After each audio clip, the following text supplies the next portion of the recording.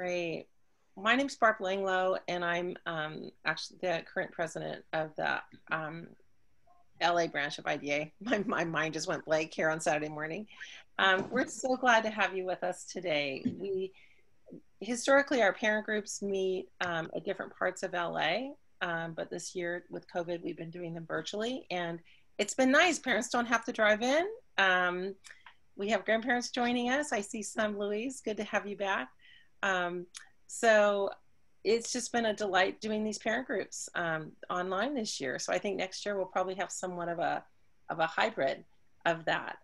Dawn is here. She spoke at our last one. So Dawn, great to see you over there in the corner on my screen.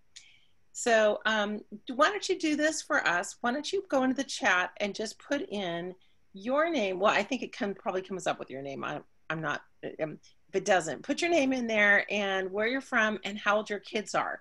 And then just put send, and it'll just kind of flow on everybody's screen, and we get a sense of who else here and how old your kids are, that maybe the kids you're most concerned about. If you're like Marianne, you got tons of kids. So you can put them all in, the names, or the ages, not the names, but the ages of all of them, or the ones you're the most concerned about. Just pop that in. So I'm with IDALA, the International Dyslexia Association, Los Angeles branch, and that's who you're with today. We're hosting this. And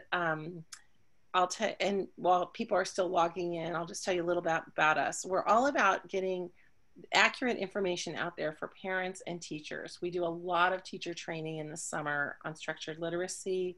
We provide scholarships for teachers to attend half off, and we do grants for schools.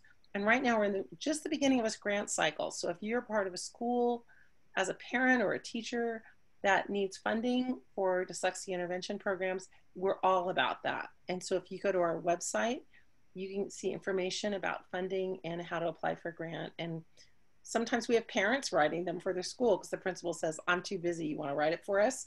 And the parent's like, happy to. So we give up to $7,500 grants for dyslexia intervention programs for schools that can actually go from 1 to 3 years.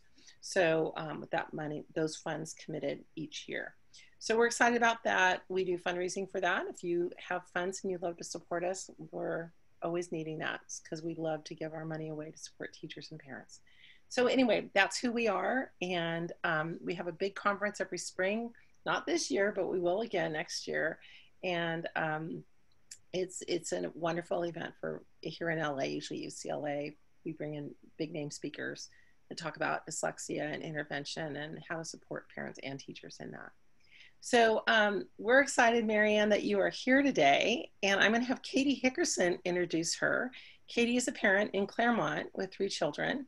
They have dyslexia going on in their family, and she's been following Marianne for quite a while, and Katie is one of our volunteers with IDA in grants. Is that right, Katie, with the grant? Correct, yes, in the grant scholarship committee. Yeah, so we're going to have Katie introduce Marianne. Also, this is Marianne Sunderland, and I didn't really meet Marianne, but I met Marianne online because she has this amazing website called Homeschooling with Dyslexia, and we had pulled our oldest out to homeschool, and I just found this wealth of information as far as how to homeschool your kids who have dyslexia. And then everybody all of a sudden was homeschooling their kids with dyslexia, whether you wanted to or not.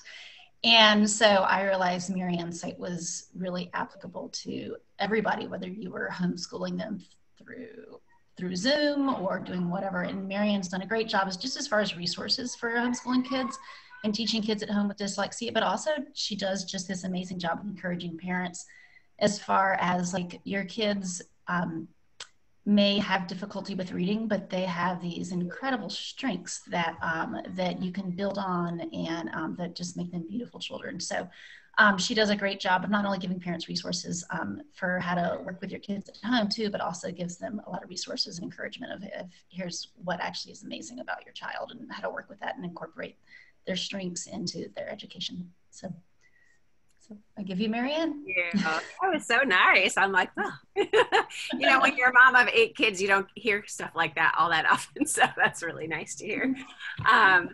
Well, it's so nice to be able to finally speak at IDA. You know, I have gone for years to the conferences and always kind of felt like I didn't fit in because I was homeschooling. And it's primarily tutors, therapists, teachers, a few parents.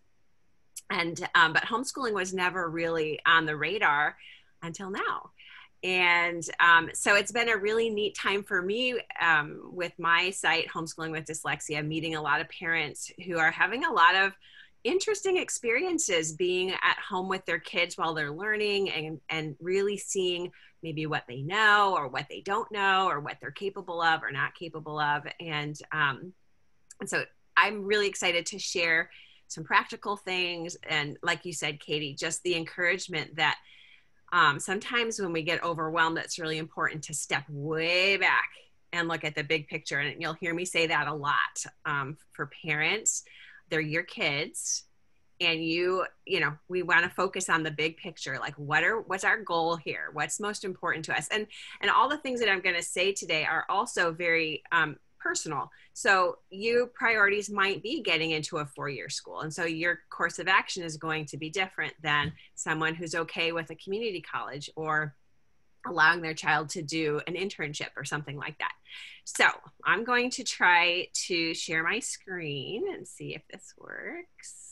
I'm not on the right. Hold on one second. Sorry. I'm not super techie. Oh, here we go. Okay. Let's see if that works. Okay. You guys see that okay? I can't see anybody. Okay. Barb, well, let's see. All right. I'm going to get started, and I don't see the chat, but maybe Barb, you'll hop in and just speak to me so I don't have to figure that out. So I'm going to be talking about learning at home with dyslexia. My name is Marianne Sunderland, and I'll tell you a little bit more about me in a minute. But I wanted to start by just telling you guys what we're going to go over today, so you can decide, am I staying till the end? Am I going to go to Costco? Or, you know, what am I going to do today? First of all, we're going to talk about some of the things you may be seeing at home. So with dyslexia, I don't know how many of you are already know your kids have dyslexia, or think maybe you have dyslexia, or your children have dyslexia, or what your situation is. So we're going to look at some typical signs, and we're also going to look at the strengths. As Katie said, I am a huge proponent of the strengths of dyslexia, and it's dyslexia has traditionally been defined by its weaknesses just because they were so unexpected. To have a child who was bright but struggled to read when their vocabulary was off the charts, right, was what made dyslexia stand out. But more and more with research and caring people digging into the what's really going on with dyslexia, we've now found that those very weaknesses that our children have actually cause some unique strengths. And so if we can focus on those, you know, we can really draw out their potential, I feel. We're also going to look at some of the myths about dyslexia, because nothing stirs up your misunderstandings of dyslexia more than sitting across from a child who can't remember how to read the for the 100th time, right? So we're going to talk about that. We're going to talk about some ways to help your child at home. And this is going to be kind of I think why everybody is here, different ways to help our kids as they're learning at home, mindsets, strategies, things like that. Some ways to help a discouraged child. And then we'll look at school at home versus homeschooling, and options if you're feeling like you want to look into homeschooling more. There's a ton of options available for all different types of families. And then I'm going to wrap up with the two most important things to be focusing on, and then we'll have time for Q&A. Okay. So if no one stops me, I'm just going to keep rolling. So I'm going to tell you a little bit about me. Yes, I have 8 kids, and 7 of them are dyslexic. So yes, dyslexia is genetic, dominant apparently. And when my husband and I first started homeschooling like 25 years ago, we did it because we wanted to travel. My husband is British and Australian, and so we did a lot of traveling. As you can see by the pictures, we're sailors. My husband, who is dyslexic, left, well, when he was 16 in England, he was given the choice to do 2 years of college prep or 2 years of an apprenticeship. And he went right into the apprenticeship, and he did a boat building apprenticeship. And on the southern coast of England, that's a big industry. Came to the United States, and with his entrepreneurial skills and his training from his internship or apprenticeship, he was able to start a very thriving yacht management business. And so we did do some traveling with our kids. We took 3 years off of school or not off school, off work. we did what we call world schooling, and we sailed for 3 years with our kids. And something that was really interesting when we went on our trip was, number one, our oldest son was 10 and he wasn't reading, and we'd had him tested, and we're, still kind of lost. We didn't really know what to do. We couldn't afford tutoring. And my husband was like, I learned to read, he'll be fine. So I was like, okay, so off we went on this trip. And while we were gone, we rented our house out to a family friend, and their kids went to the local public school. And it turned out that their daughter was dyslexic and did not have a good experience. Hers was probably on the lower end of low. I know there's lots of varying experiences with public school, but the lesson for me was that they don't know more than I know because at least I love my kid, right? And at least I'm looking for the strengths in my kid. And so we decided to continue homeschooling, and it's been kind of a roller coaster, with lots of children, lots of learning differences, because as many of you know, dyslexia is not just difficulty with reading.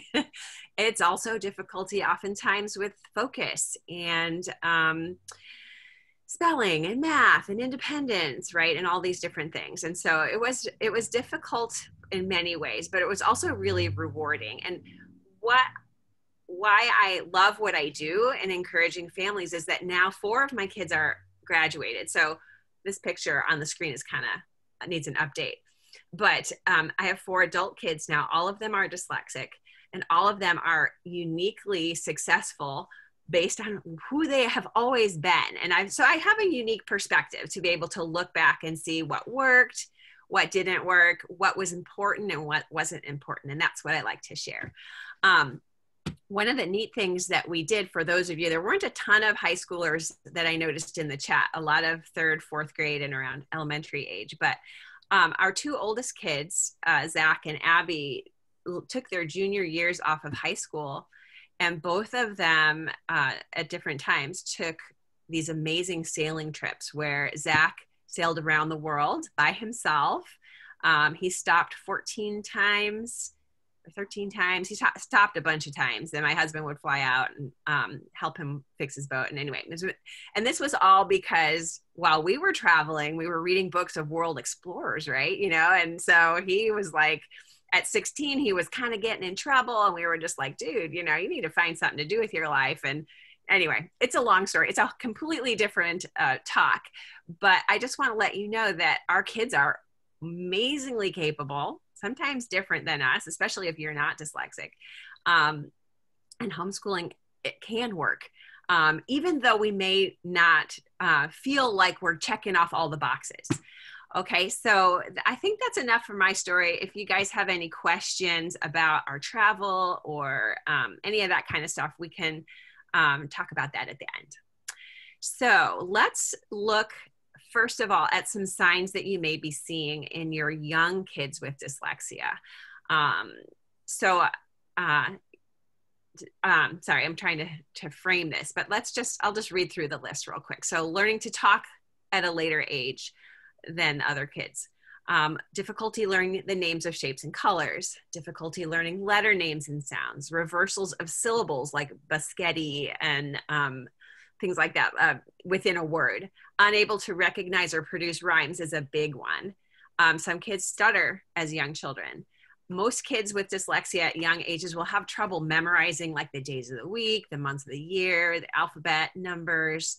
They may have trouble recognizing letters and words even in their names, and they may have delays with fine motor skills like tying their shoes, coloring, or writing. And so while it's not common to diagnose children who are young, and please stop me, somebody, if you know more than me, I know that they can be tested and diagnosed at a young age. And if you have other children with dyslexia, then there's a pretty good chance that your younger children may also have dyslexia, but these are some things that you may be seeing. And so again, when I share these things with you, remember, these things are normal. Will they ever learn shapes and colors?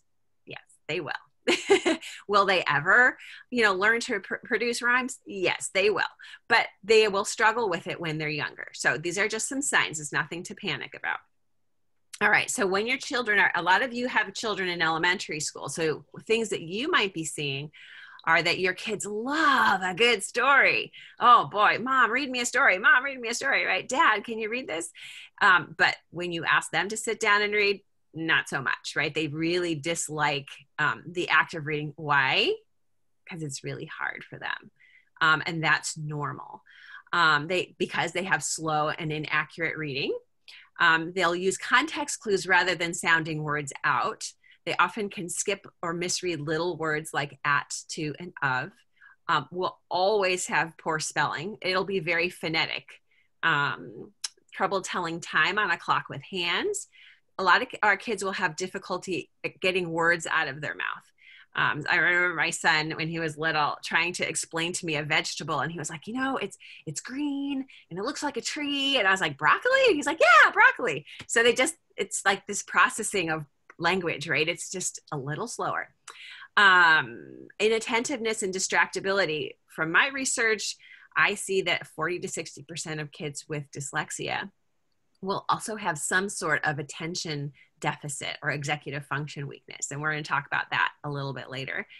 They may have slow or messy handwriting, also called dysgraphia, letter and number reversals after first grade.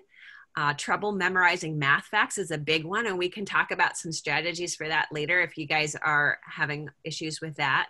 And hesitant speech, difficulty finding the right word, kind of like the last example that I gave. And so again, these are some things that you may be seeing with your child, and they are warning signs. It's like, okay, maybe my child has dyslexia because they're exhibiting these signs.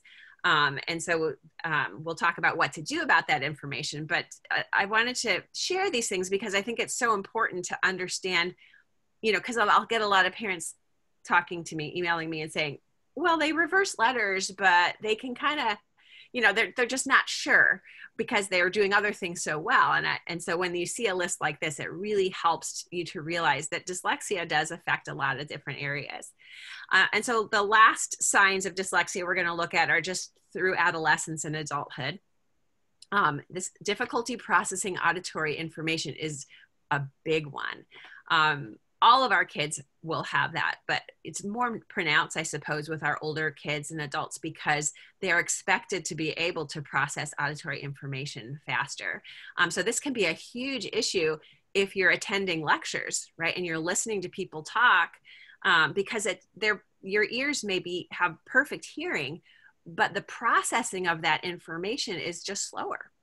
That's all it is. It's just slower. It doesn't take the direct path like traditionally wired brains do. And so it takes longer.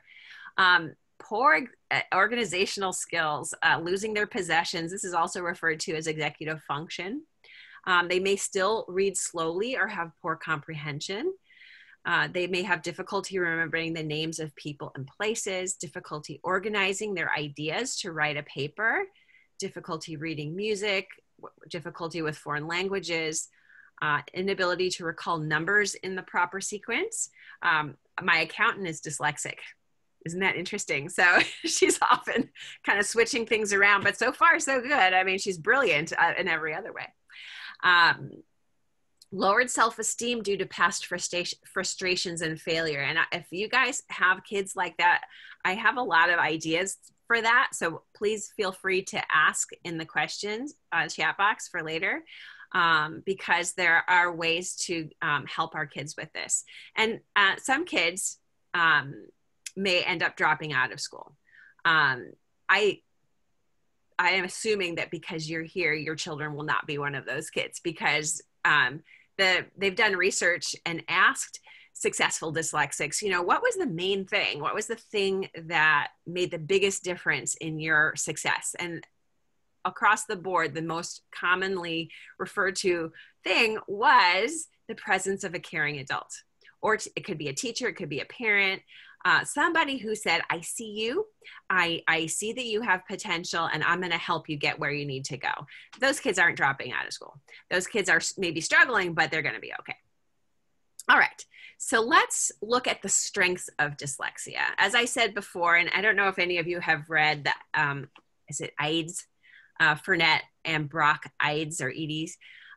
They wrote a book called The Dyslexic Advantage, and they did research with successful dyslexics, and they determined that this is where they were looking at brain structure. These were the people that determined that the different brain structure that dyslexic people have actually creates strengths. Okay. And so our kids and our spouses, or even we, if we're dyslexic, are often highly creative. And that doesn't mean necessarily like they're into art or music or the traditional arts, but it could be just a different way of seeing the world. They have an ability to make connections that other people, like two-dimensional thinkers, aren't able to make. And so if you sit and listen to your kids, they'll often, like I speak at homeschool conferences, and I always bring a kid with me, or sometimes the whole family will come.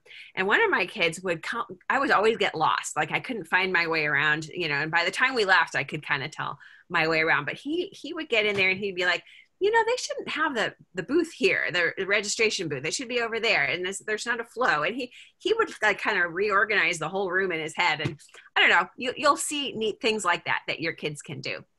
They're also often entrepreneurial. My husband's very entrepreneurial, and my 2 adult sons are as well. Many people with dyslexia have extreme persistence, right? They are not, they know that they're smart, they know that they have abilities, and they're persist in working hard. I also mentioned that kind of the connectivity or the seeing of patterns in the world and similarities and connections that other people don't see.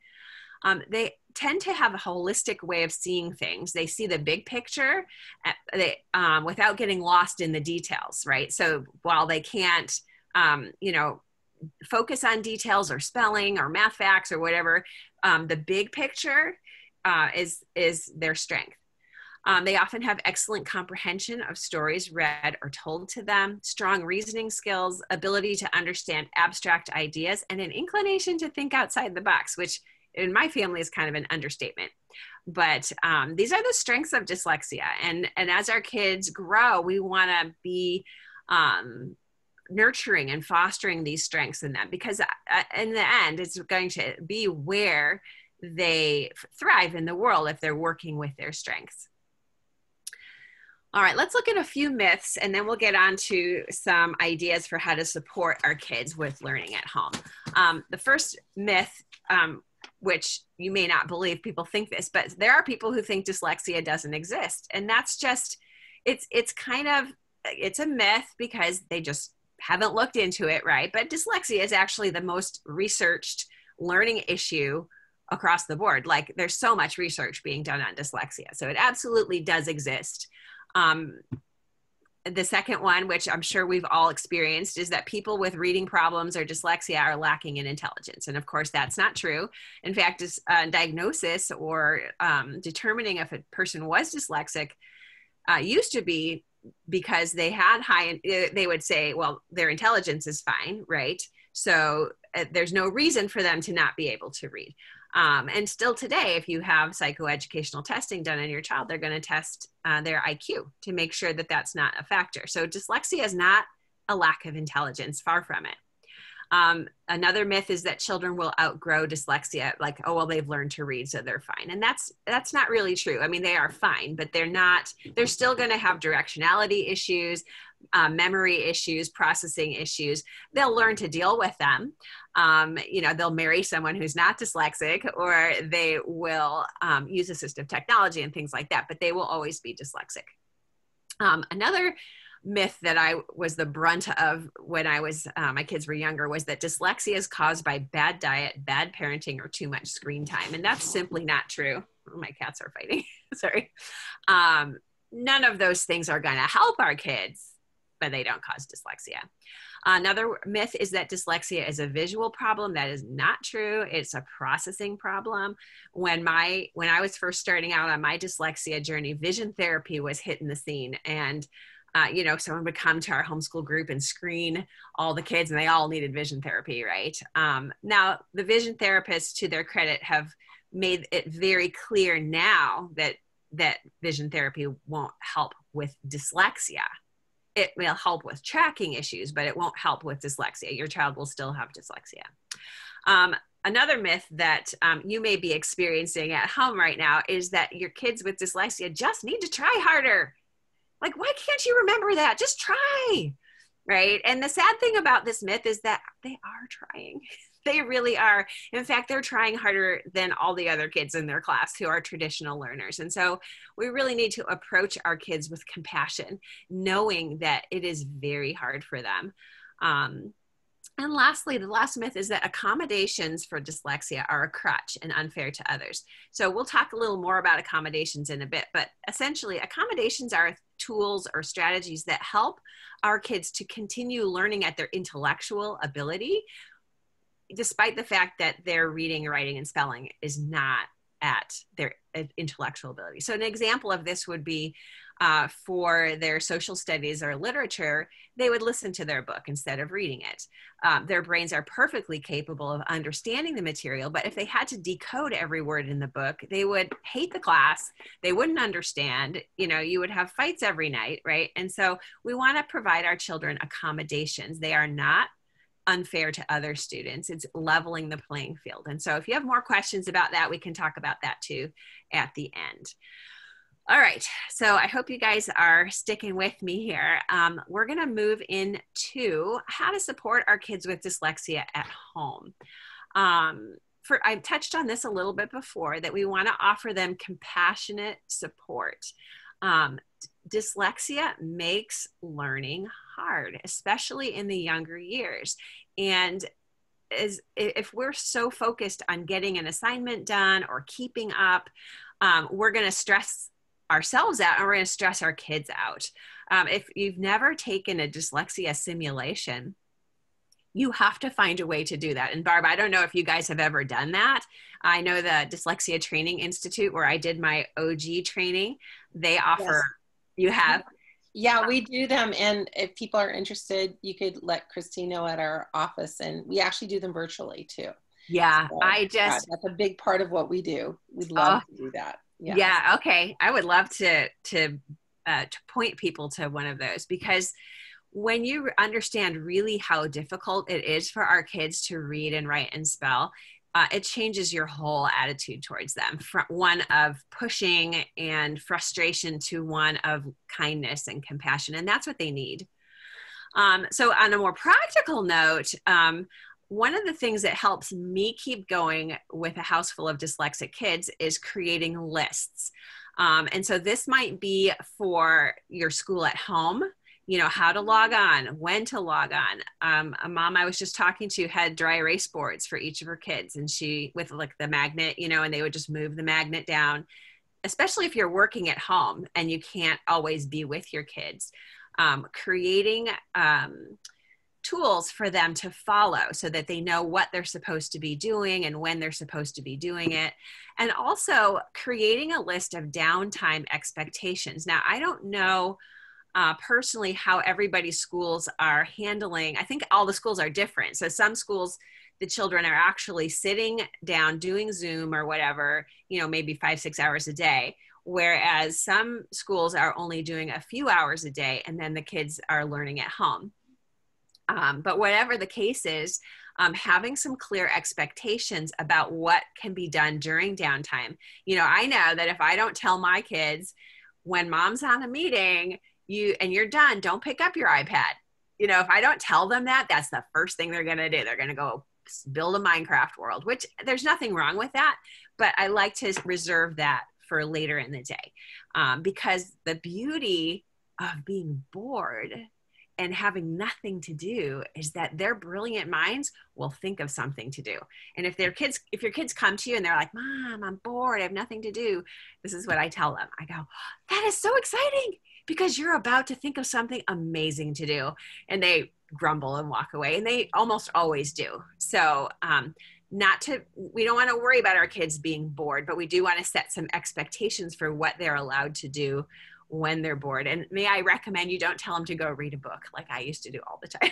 Tell them to go listen to a book, but don't tell them to go read a book. And so I know for a lot of us, the struggle with online learning or learning at home, or really anything with our kids that involves language, is their lack of independence.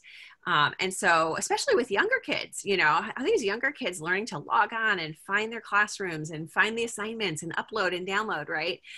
So a strategy that I have used to help teach my kids things that help them to become independent is the I do, we do, you do strategy. I don't know if you guys have heard of this before, but so let's use the example of like cleaning the kitchen. So, or cleaning a bedroom is a good one, but let's do the kitchen. So initially, when I'm teaching one of my kids how to clean the kitchen, because if your kids aren't cleaning the kitchen, they should be. Give yourself a break and just give them those chores. That'll keep them busy. But initially, I would just have them watch me. This is how I do the kitchen. I clean the counters. I put the food away. You know, I load up the sink. I rinse off the dishes. I load up the dishwasher, whatever, right? So I show them what I'm going to do. And then once I've showed them, we would do it together. So, okay, you wipe that counter. I'm going to wipe this counter. You grab that food. I'll grab this food, right? And we're working on the job together, where you can watch them doing it and give them a little correction, but they're not overwhelmed because they have to do the whole thing. And then eventually you'll switch to you do, where they're going to do it themselves and you're just going to oversee and make sure that they figure it out, or that they're able to figure it out. And so this strategy, you know, our kids are not intuitive learners in certain ways, like especially for cleaning the kitchen or cleaning their rooms or things like that, or reading. They often need to be taught explicitly how to do a lot of things. So this is a great way to do anything, you know, to help them clean their backpacks, to help them organize their schoolwork, to help them organize do anything really, is that you just model for them what to do. And that's been really, really helpful for helping me to get my kids a little more independent.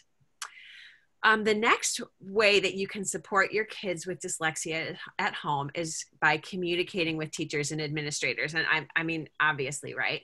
But you are your child's advocate until they can advocate for themselves. And the number one priority for families right now during all the stuff that's going on is not getting assignments done. It's our kids. You know, how are they doing? Are they feeling stressed? Are they feeling depressed? Are they overwhelmed? You know, we want to focus on those things first, right? That I don't want to blow your minds or anything, but I've been reading some research on math lately. And there's a researcher whose name I can't remember at the moment, but he was saying how children can learn all of the math that you learn in K through 6 in about 20 hours once they're like, you know, they're ready, like middle school age, you know, so they'll learn. You don't need to worry about their learning as much as you need to learn about what are they really learning about themselves and about the world and about their family. So communicating with teachers and administrators as humbly and kindly as possible, right? They are maxed out too. They are dealing with all kinds of new things, blame and shame and all that kind of stuff. There's no place for that. Well, maybe there is, but rarely. Okay. And so I really encourage you to communicate with teachers and administrators in an understanding way. Use accommodations. I don't know, you know, if your children don't have a 504 plan, what the school would say, but I would use accommodations if I were you. That could be them scribing. I know for some of my kids with attention issues, doing long division was brutal. You know, it was just brutal. They didn't remember their math facts. And then there was all the steps. And then it was just like, it was just brutal. And so sometimes when I was just like, let's just finish the assignment, I would say, just tell me what to do and I'll write it. And so he was able to focus his minuscule working memory on just one thing or two things at a time instead of all the things. Let your kids listen to books. right? Let them use speech to text. Give them more time. I'm assuming that you're allowed to do that. I mean, maybe not on tests. I don't know how that works, but I would strongly recommend using accommodations. And if you need a list of more accommodations, you can Google them, or I have a list on my website that you can look for. But there's those are the main ones, really. Also, I know that Barb and everybody at IDA can help you guys request remediation from the school. This would be testing or an IEP, but you can also remediate at home. There are a lot of programs that are excellent for parents to use at home. You do not need to be trained in Orton-Gillingham to be able to use them. This is your Barton, you're all about reading, Logic of English. Reading Horizons has a really good online Orton-Gillingham program that we use for our older kids. I have links for all this stuff too, so I can put them in the chat later.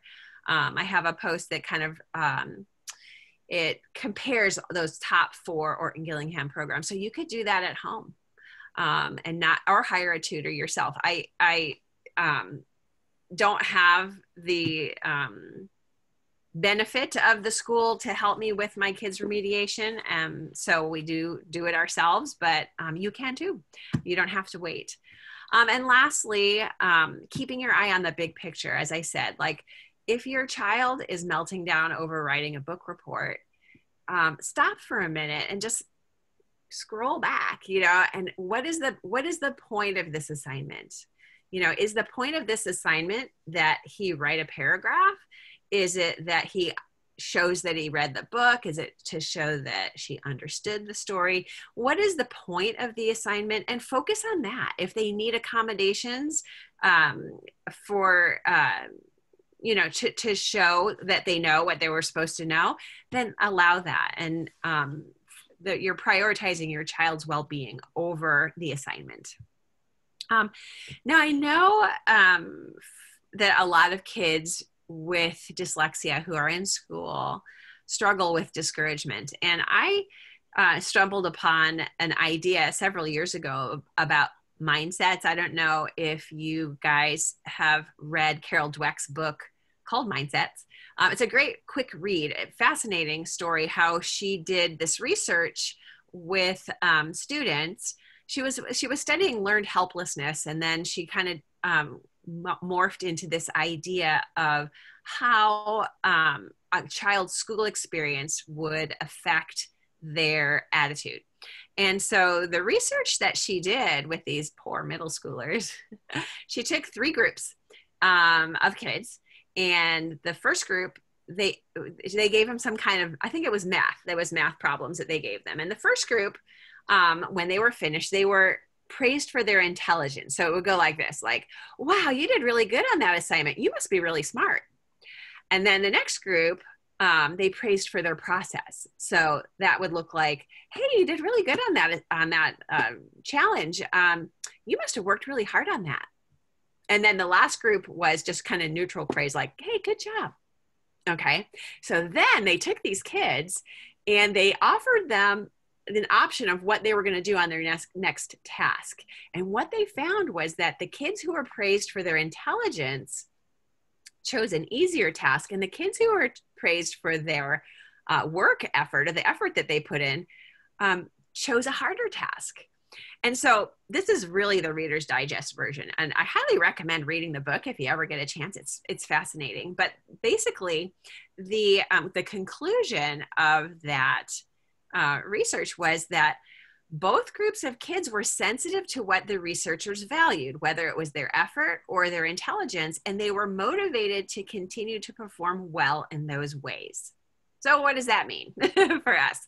What that means for us is that we want to start praising our kids or encouraging our kids for the work that they're putting in, acknowledging the fact that they gave it their best effort, because our kids will then be inspired to continue putting in their best effort because it's being recognized. Okay. So here are some signs of a fixed mindset. So a fixed mindset, so there's 2 kinds of mindset. There's fixed and there's growth. We want our kids to have a growth mindset. So a fixed mindset is the belief that intelligence is fixed. Any subject that's difficult or requires much effort simply means that you're not very smart. Okay. So the things that you might be seeing in your kids who have a fixed mindset is that they only care about looking smart. They don't want to take a risk of looking dumb. And so some kids will take it to the extreme of even lying or cheating because they don't want to look dumb. They will avoid academic or other challenges. And they feel that learning should come easy. And if they apply too much effort, then they're just not good at it. You know, I'm not a math person, right? Because I'm struggling with math. Well, that's not true. Because research has shown that our brains are able to change. You know, I'm sure you guys have talked about neuroplasticity in your group. That our brains can change and can grow. And that's part of what makes up a growth mindset. And that is the belief that intelligence can be grown and that subjects that are difficult or require extra effort mean you are increasing your intelligence. And so kids with a growth mindset aren't afraid to work hard. They understand that learning takes practice and that even geniuses have had to work hard for their discoveries. And they understand that hard work and practice make you smarter.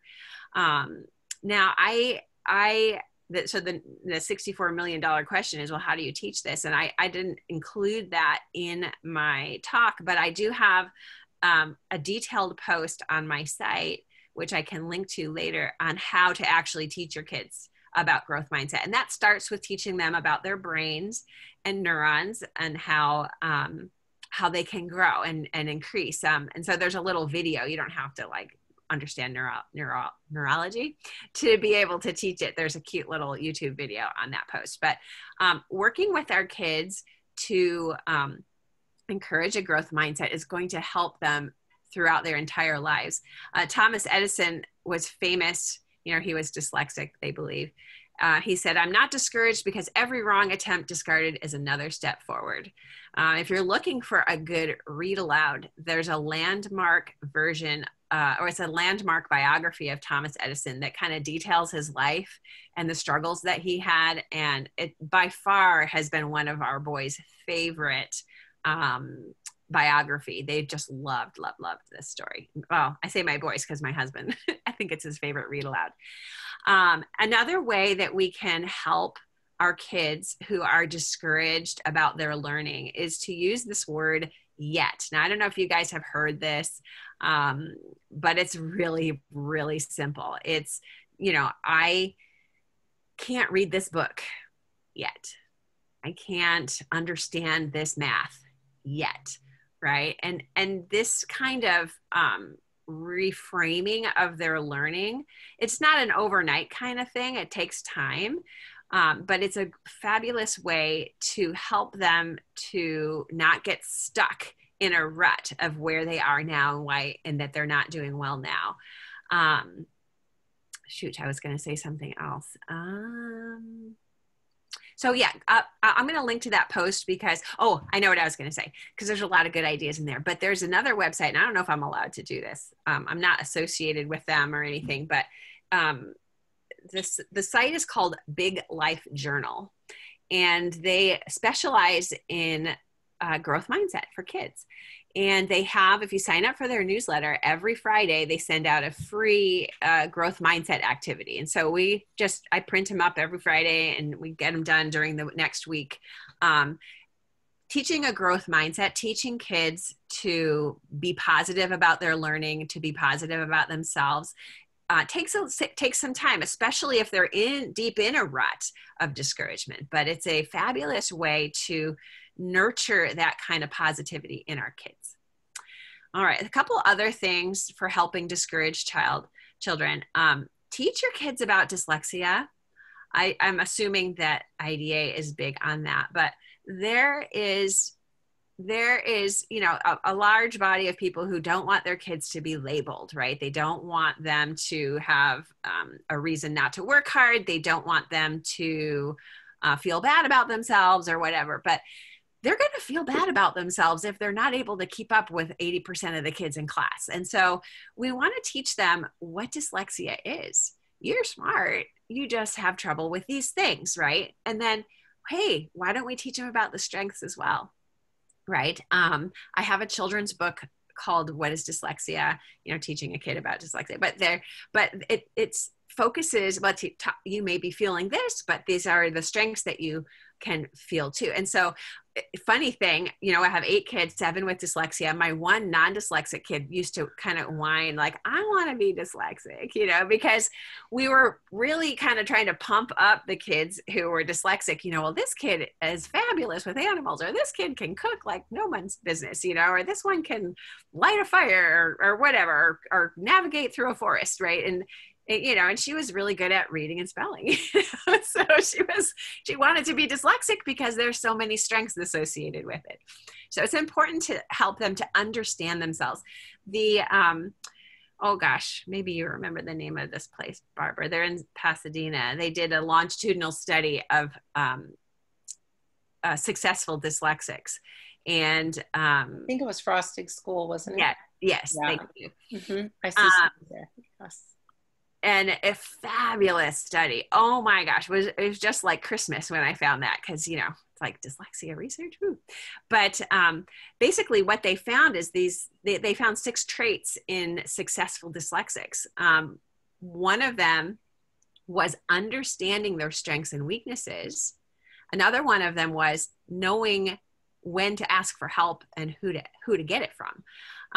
So this is all part of building up our kids' success. Did you know that there's not one success attribute in that whole study about academics or IQ? Not one. They all have to do with a child's level of self-knowledge, support, resilience, those kinds of things. Okay. So we can teach that at home, and it's free. And then I highly recommend grabbing that, or actually I have a post I wrote on it too. I could link to that if you guys are interested. So we want to advocate for them. Here's another way. And we want to teach them to advocate for themselves, right? We don't want our kids hiding behind a post because they're not able to keep up, right? We want to help them to have a healthy amount of, I don't know what's the word I'm thinking of, confidence enough to say, like, they understand their strengths and weaknesses, they understand what's appropriate, and they're able to go to teachers or administrators if necessary and express their needs. And so that starts with us. We can do that for them until they're able to do it themselves. If you have a child who's really discouraged or really struggling, I talk to a lot of parents like that, because they're like, I would rather go to hell in a handbasket than homeschool my kids, but they're like, I have to homeschool my kids, right? So if you're in that situation, a time of deschooling can be really, really effective. And summer is a great time to do that. And maybe you guys already do that, but homeschooling really does allow you to decompress. A lot of kids who are overwhelmed with anxiety, depression, what have you, from their school stress, recover fairly quickly by a period of deschooling. And basically what that is just taking a break from formal academics for a period of time. And I know that flies in the face of all common sense. Like, why on earth would you ever do that, right? They're behind, we can't take a break. But the reality is that kids who are stressed can't learn. There's lots of research that shows that when our brain is in limbic mode, fight or flight, the prefrontal, our thinking brains are not doing what they're supposed to be doing. And so we need to get their bodies calm. We need to get them feeling safe. And a lot of times with deschooling, what we recommend is pursuing their interests. So, if it's animals, you're going to the zoo, you're going for hikes, you're going to the aquarium, you're doing things that are interesting to them and kind of rekindling their love of learning. So that can be a period of time that you could do that with your kids. And I have a PDF and a post that I can share with you, kind of walking through what it would look like to get started with homeschooling if that was something that you were considering in any way. And then if you we talked a little bit about boredom already, but boredom is good, guys. You know, I mean, kids today are so distracted. Okay, moms too. We're so distracted by all the bells and trinkets. You know, we got our phones and our iPads, and we got all the social media, and you know, there's so much good, fun stuff out there that we're rarely bored. But when kids are bored, or there's no cookies in the house, you know, they'll bake some. They'll build a fort. They will look at how to build a website. You know, if we allow our kids downtime, that's okay. And we talked about that before, so I won't belabor it, but remind them that they're about to find something amazing to do. Okay, so I wanted to just touch a little bit on school at home versus homeschooling, just to give you if you're confused about what that means. I know there's been a lot of talk about it, you know, earlier on in the COVID virtual schooling kind of scene, but school at home is not the same as homeschooling. And the major difference really is that in homeschooling, you control your schedule. So, and you control your curriculum in large part. Whether you're in a public school, charter school, who will be your covering and you'll submit work to them once a month, or you are homeschooling independently or through some kind of homeschooling group, you have a lot more freedom. And why it works so well for kids with dyslexia, especially younger kids. Well, I'll talk about for younger kids first, and then I'll talk about for older kids. The reason why this kind of freedom is so good for younger kids with dyslexia is that our kids just take a long time to master the basics. So I noticed that a lot of you have kids that are in third grade, they're 9, 8, 9, 10. And that's when you're starting to get stressed out, right? You're like, dang, you know, they're still not reading very well and they're still really struggling. Well, guess what? That is 100% normal for kids with dyslexia. Kids with dyslexia take a lot longer to master those kinds of learning. And so being at home really allows that to be more seamless. So some schools do a great job with that and some not so good. And so if you're having trouble with that kind of pacing, or your child's maybe, you know, because kids can be more profoundly dyslexic, then homeschooling is a nice option because you can relax and you can go at their own pace. And you can individualize their learning without getting permission. So you don't need testing. You don't need an IEP or a 504 plan. You can just go in and teach them with a curriculum that you like, and teach them, you know, if you're having a bad day. Do you ever notice that your kids some days just nothing will go in? Nothing. And so you can just say, you know what, we're going to go for a hike today, or we're going to go on an adventure today. And they're not having to experience those real low points of frustration with themselves and their learning. It also allows a lot of time to focus on interests.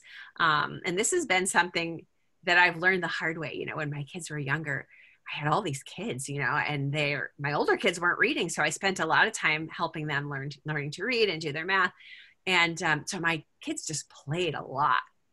And I thought, oh my gosh, you know, they're never going to go anywhere in life because all they do is play. Turns out that play is actually a really good thing for our kids to do. And it kind of helps them to hone in on their interests, you know, having that downtime. And, you know, we want to facilitate those interests, and then they can really become something wonderful. One of my kids, so into animals. She loved animals. And so she wanted a rabbit. So we got a rabbit, and she joined 4-H. And then she wanted to breed her rabbit. Thanks, 4-H.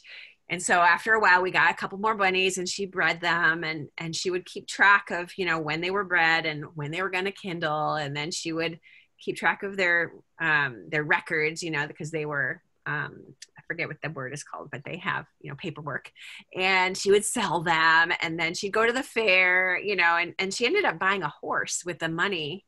I mean, it was an old horse. But she bought a horse with the money that she earned from all of this, from raising her animals.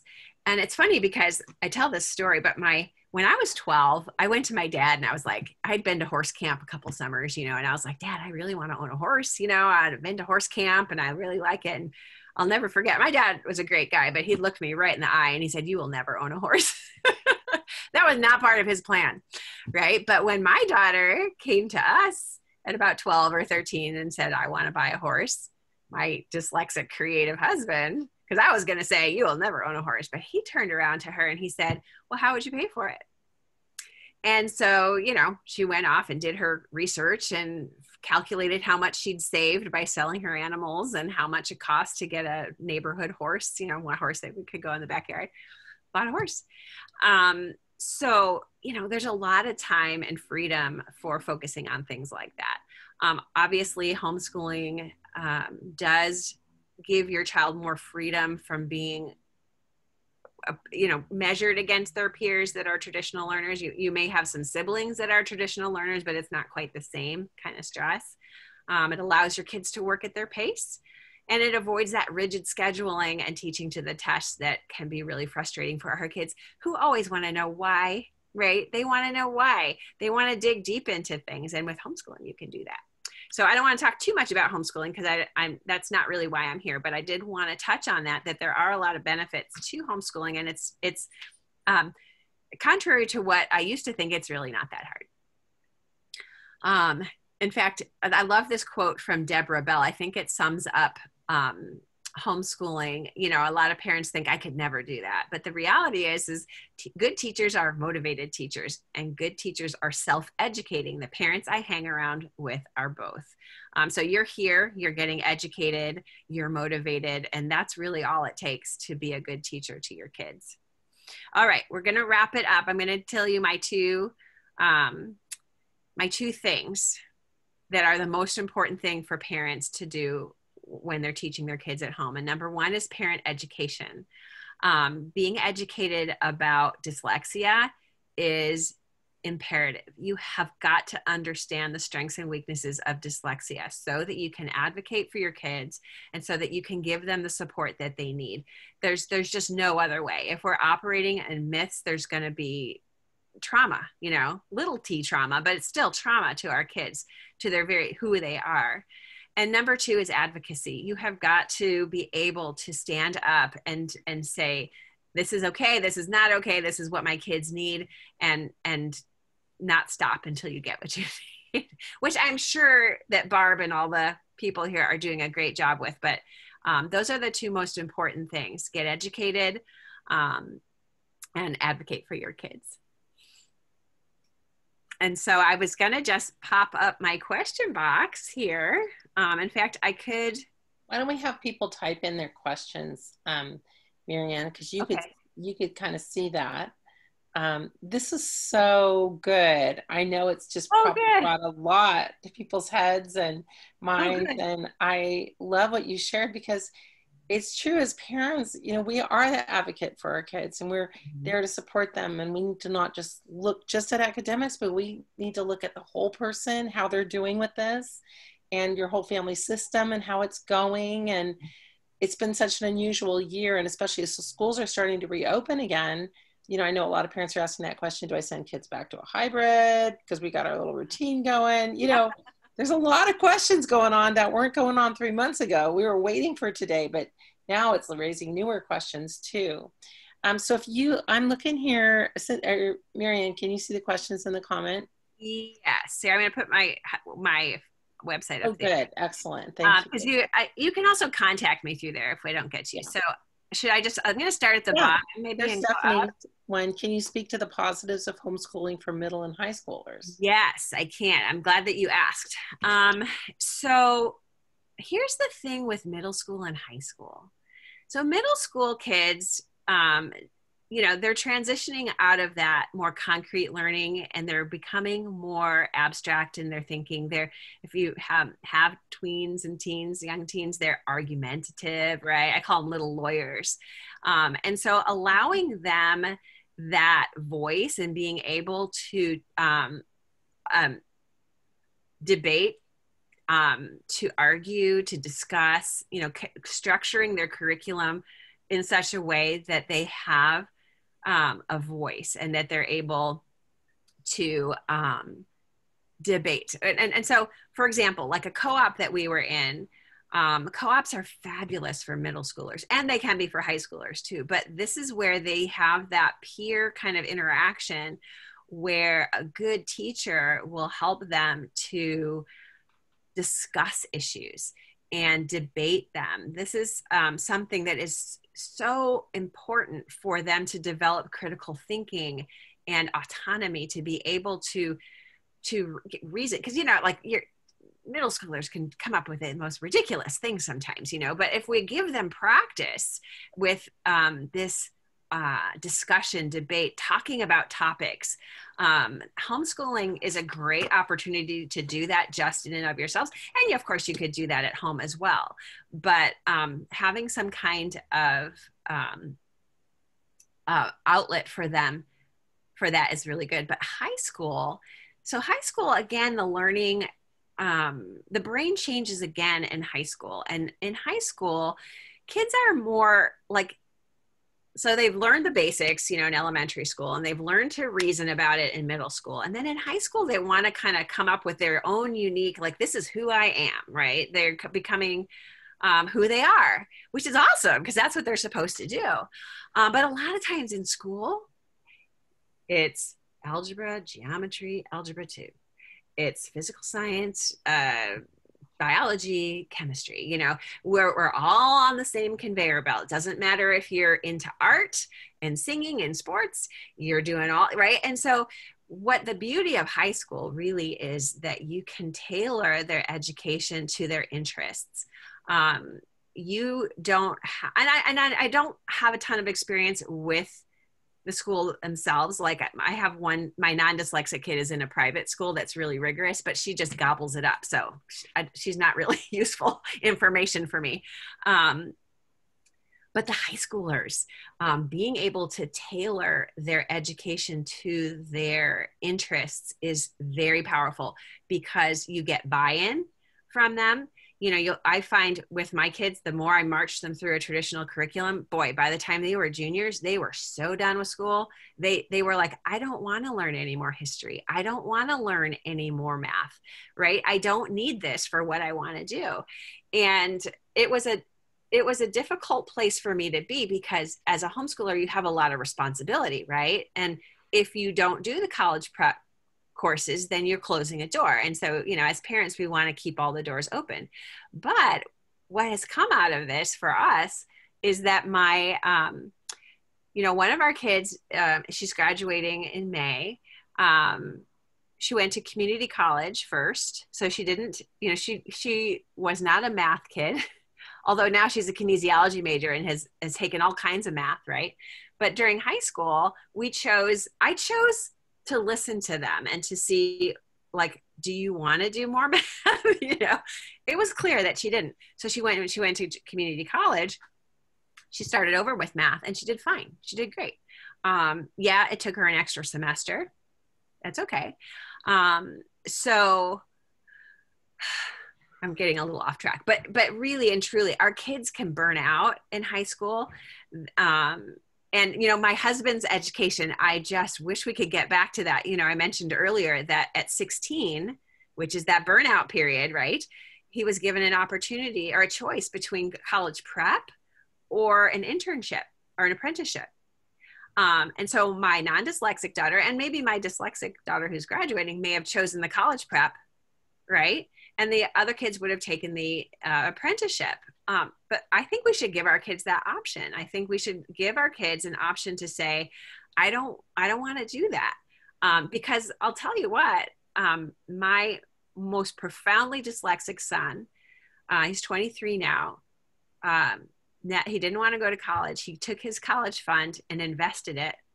He started a business and he is 23 and he's wildly successful.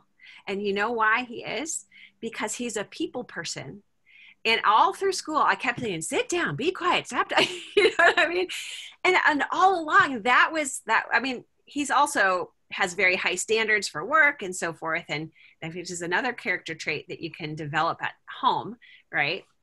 Anyway, so all that to say that you can really provide the unique learning environment that your older kids need, so that they're not bored and getting into trouble, and that kind of thing. That's great. I've got a question that slipped in that kind of goes with this. Okay. Heidi S. had sent this to Christy, and it says, can you share more about what it means for your two older kids to be uniquely successful? And I think you just started talking about that.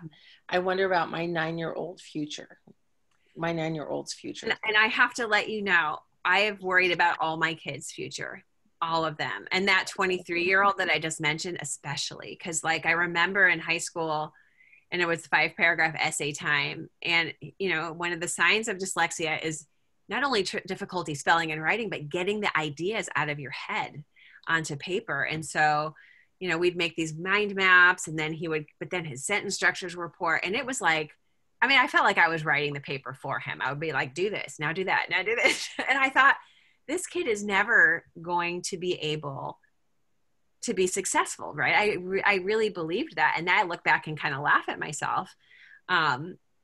Here's the big thing. It's motivation. So if a kid is doing something, or a person is doing something that's of interest to them, then they're going to work really hard at it. So my 23-year-old, so we're boating family. My oldest son is the one who sailed around the world, and he's a boat captain. Amazing. Yeah, I know. I don't talk about that all the time, because then everyone wants to talk about that. But he's a yacht captain, and he did a lot of yacht deliveries when he was younger. He really liked that adventure, but now he's just kind of an old man. He's 29. He's a full-time captain on an enormous yacht, and he just takes this family out whenever they want to go out. But my son, Toby, the 23-year-old, he worked with my husband for a few years. So that was kind of his apprenticeship.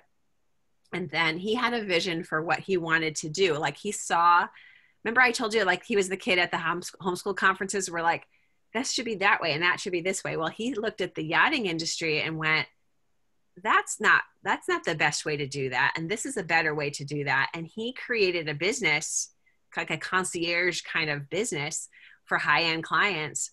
And you know, he types up proposals all the time.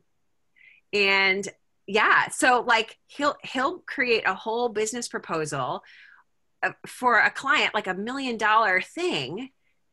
And he'll be like, Mom, how do you change the printer ink? He doesn't live at home anymore, but he'll like, he doesn't need my help anymore. So they do get there. Well, he was typing a contract and I helped him with that. But, and sometimes I help him, like if he's writing an important email and he wants it to make sense, because his brain is kind of like this way, like 3D and the 2D stuff. Sometimes he wants help with feedback. So I don't know if that answers your question, but he found something that was interesting to him. He had a vision for what it was going to look like, and he went out and made it happen. And my husband is the same way. You know, he was a little bit different. He finished his apprenticeship and he would buy old boats and flip them. So you know how people flip houses? He would flip boats. That was his way where he made money when he was younger. So, yeah. So this is what I'm talking about. Like and you see all the time, like dyslexic people who have multiple degrees and, you know, doing very well, like academically. And it's because they're passionate about what they're doing. My daughter, who's just graduating with kinesiology, barely got through algebra in high school. I hired a tutor, and I was like, she would come out of her room and she'd be like, I don't want to go. And I was like, you get in that car and you go to that tutor or you're paying for it. And she'd be like, oh, you know, I mean, that's what our math experience was. And then now, you know, she got to college and she was like, I need to get good grades. Right. And so she just motivated herself, and it's a beautiful thing. So kind of, you know, I like to be able to give parents that perspective. Your 9-year-old is fine. You know, your 9-year-old, you love them and you point out their strengths and you encourage them and do those, you know, encourage those success attributes, and they'll be fine. Great. Awesome. We got something here from Jessica Burkholder. She said, I'm always struggling with the idea of if a day isn't going well, nothing's going in, like you said, just go do something else, like play, hike, etc. Sometimes I feel like we would just spend every day hiking and never work on literacy and math skills. Wow. How important is repetition for dyslexic learners? And how do you balance staying on track with the basics and making space for tough days? That's a great question. Yeah. And so, so I am not an unschooler, but I have been doing a lot of research on it recently. In fact, I'm going to be interviewing, I don't know if you guys know Gina Riley. She's out of New York. But she's done a ton of work with Peter Gray, who is like the father of unschooling. But essentially, the idea is that, you know, our kids are always learning, and schools have kind of compartmentalized it and made it linear and orderly, which is important because otherwise, you know, how are we going to organize all these kids?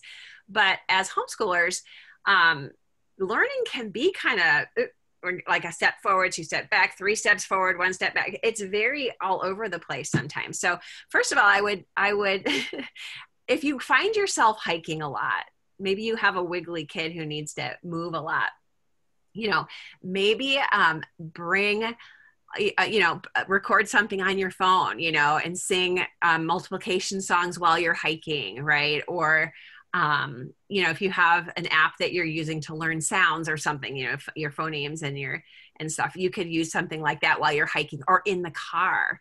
A lot of times when we're driving somewhere, we do learning. You know, I'll put in, we were in a co-op where they had a lot of memory. They would memorize like the world history events, you know, to song. And so we would listen to those kinds of things in the car.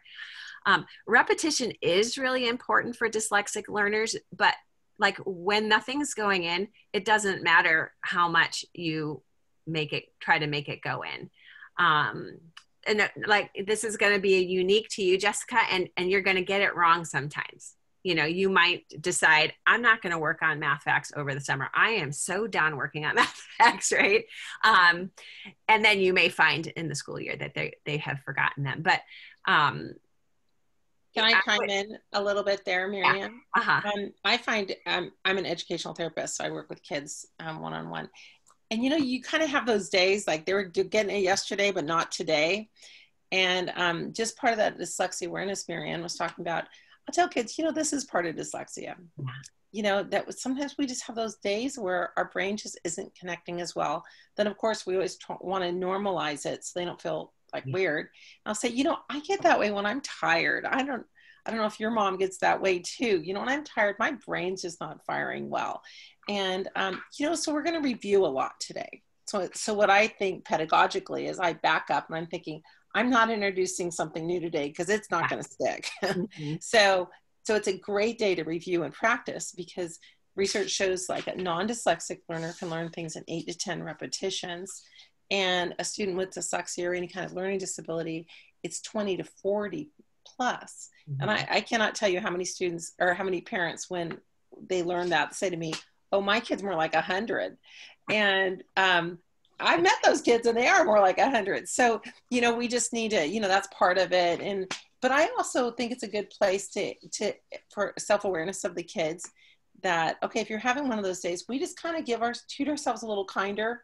Mm-hmm. And maybe it's not the day to give that test. Maybe you could give it tomorrow if you could, or maybe today or this morning they're that way, but they may be better this afternoon. It could be time of day kind of thing too. Give them some power food and see if that mm-hmm. makes a difference and those kinds of things. Yeah. I also have resources for those days, you know, so it'll be games. I've accumulated quite a few, you know, reading games over the years from Teachers Pay Teachers. And so sometimes we'll just play games. When my kids were really young, we'd watch, what is that leapfrog videos? Those were so good. When your kids are young, I'm pretty sure my younger kids learned all their letter sounds and numbers and days of the week from. Well, somebody asked a question along that line, Marianne. Amanda asked, can you share some tips for helping kids memorize facts? Mm-hmm. And it looks like math facts and equations. Mm-hmm. So math facts, so for addition, there's some tricks, you know, like 9 sucks up 1 to make it 10. So if you're adding to 9 and 8 sucks up 2 to make 10. And there's, but really addition, you know, you just have to kind of learn. And I think kids kids do learn those in large part. You know, there's a resource that I really liked. I don't know if you minded me sharing it. I mean, I don't own it. We're good for resources. It's called Math It, and it's kind of old. Like, I think you can find it still. But what it is this, it's like a cardboard board, and it comes with these little cardboard tabs, and it has the addition fact on it. So like all the, and they're different, they're color coded. I can't remember the addition one now, but it's just multi-sensory, like they're not writing. And so they'll say 2 + 2, and they'll lay it on the 4, you know? And so, and then he gives little tips for remembering them. And then there's also a multiplication one that's very good. And he has one called Double It, where he teaches you how to do mental math and double a number in your head. But that was very, very helpful for my kids to be able to move and touch and say and put things down. But multiplication for us, singing a song has been, I mean, I'm pretty sure my kids were in high school and they were still singing these songs, you know. We would work so hard on learning them, honestly, and they would not remember them. So what I've done, like a lot of parents will say to me, you know, well, I can't move ahead in math because they don't know their math facts. No. We don't want to do that, because they're intellectually able to understand the math. So at a certain point where if they can't move forward, then I give them a math facts chart, a multiplication chart, and they don't want to look it up either. But it's also a source of remediation, because if you're looking up 6 × 6, you know how they let you draw your fingers together 50 times, you know, you're going to start to remember that 6 × 6 is 36 because you're doing it so many times. And so I kind of look at it as an accommodation, but also a remediation to help them, you know, with especially not having to ask you. So, yeah, and I totally agree. I think with the older kids for multiplication tables, that's a great accommodation. I think, you know, there are plenty of songs out there, or kids make them up themselves. That's a fun family project. For elementary, I think too, if they have a really good handle of the number line and how numbers relate to each other, and then you teach them the tricks, like, you know, the +1 tricks, you know, and the doubles and the 0 trick. And, you know, there's certain foundational ones. If they can get those and really see where things fit on a number line, they can visualize it. And I totally agree with you on multisensory. You know, if they have things to manipulate, saying it, seeing it, doing it at the same time really helps those synapses to connect. Yeah. And then as far as high school goes, what I have done with my kids is made them like a cheat sheet. And you can find them online, but you really are just better off to make your own. And just whatever they're working on at that time, they have, you know, the procedure written down next to them really clearly, maybe even color coded if that's something that helps them. But again, you know, what's the purpose? You know, the purpose isn't necessarily to memorize the formula. We don't need to memorize much these days, you know, with technology, but to be able to use the formula. So I would say just make them a cheat sheet for high school.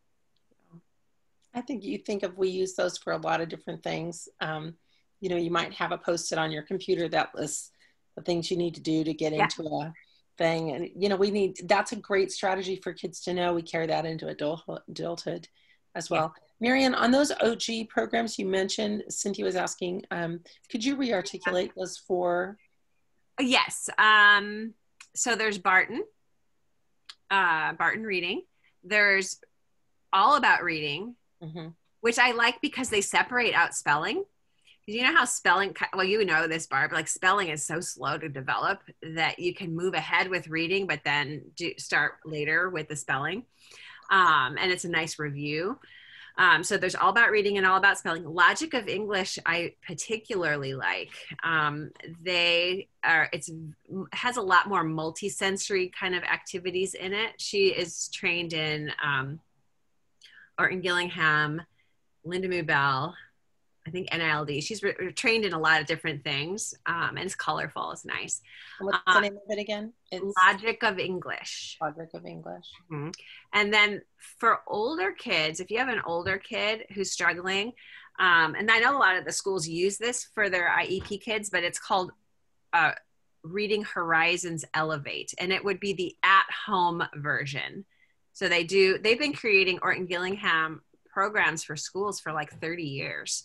But I don't really recommend their younger kids program because I feel like younger kids need face-to-face.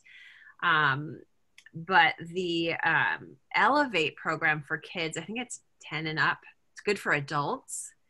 I have a review of it on my site. It's called Help for the Older Struggling Reader. So it kind of walks you through what they have, but it's a very systematic Orton Gillingham program. It's really straightforward, no butterflies or puppies, right? So it's good for older kids.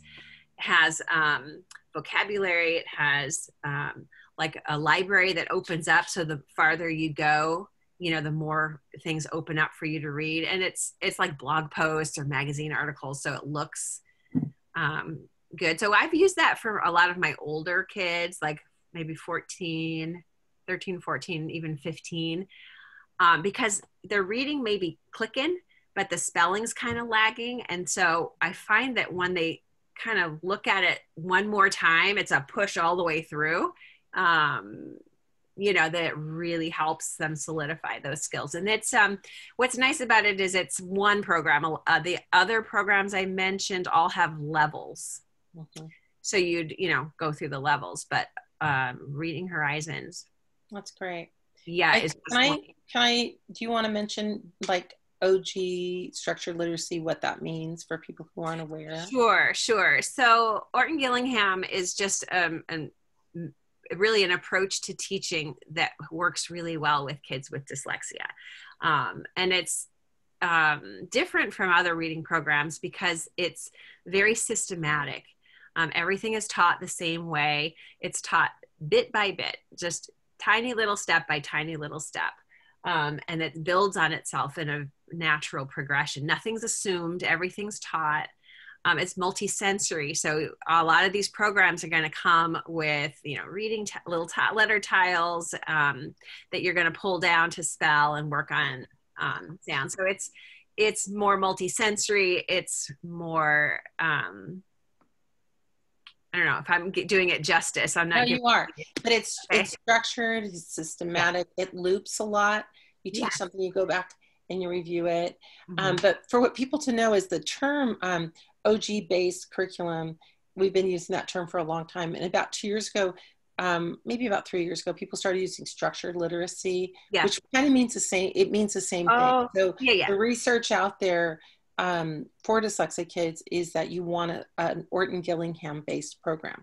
So if you're looking for somebody to do remediation, you just always ask, what's your training? And if they're trained in an OG based or structured literacy program, they will tell you. Yeah. If they don't mention it, keep looking. Because there can be some really nice tutors out there, but you want somebody for your dyslexic kid trained in the program that works for dyslexics and all children actually. Yeah. So they might be using the word structured literacy, which is kind of what OG based has evolved into this term as well. Mm-hmm. And then for you to note, as we kind of start to wrap up, and we'll go into some extended time here if people are available. Well, let me just mention that we're going to hang out for another half an hour if people want to hang out and have questions. But let's take a minute and let's thank Marianne. This was absolutely wonderful, Marianne, beyond what we hoped for. You're articulate and just passionate about kids and giving us a good perspective as parents on how to work with our kids. For you guys to know about IDA, we do training programs in the summer for teachers, and also parents can take them. This summer we have two Orton Gillingham programs. I think both are going to be online. We did that last summer as well. They're usually face-to-face, but the last year we did it online. That worked well. We'll also be offering the Wilson program, which is a really good structured literacy Orton Gillingham based program. And then we're also, for the first time this summer, offering Step Up to Writing, which is not Step Up to Writing, wrong program. Boy, my mind just went blank and I've got the book right here. I'm glad I'm not the only one. Framing your thoughts. Thank you. I was trained in it last summer and I just love this curriculum. Framing your thoughts. It's from Language Circle. It's a writing for sentences and paragraphs. So we'll be having training in that this summer. So we've got a lot of trainings coming. I think it'll be up on the website later this month. And then, as I mentioned earlier, about grants. We will have a couple more parent groups this spring. We're still setting those up. So you can, if you are not on a mailing list, just contact Christy at info@dyslexiala.org and or just mention it here in the chat and Christy will pick it up and make sure we get you on your website or on our mailing list. I think actually by being here today, you are officially now on our mailing list and you can always unsubscribe. So we will have some more coming. And we're going to hang out till 11:30. So if anybody wants to hang out and ask more questions,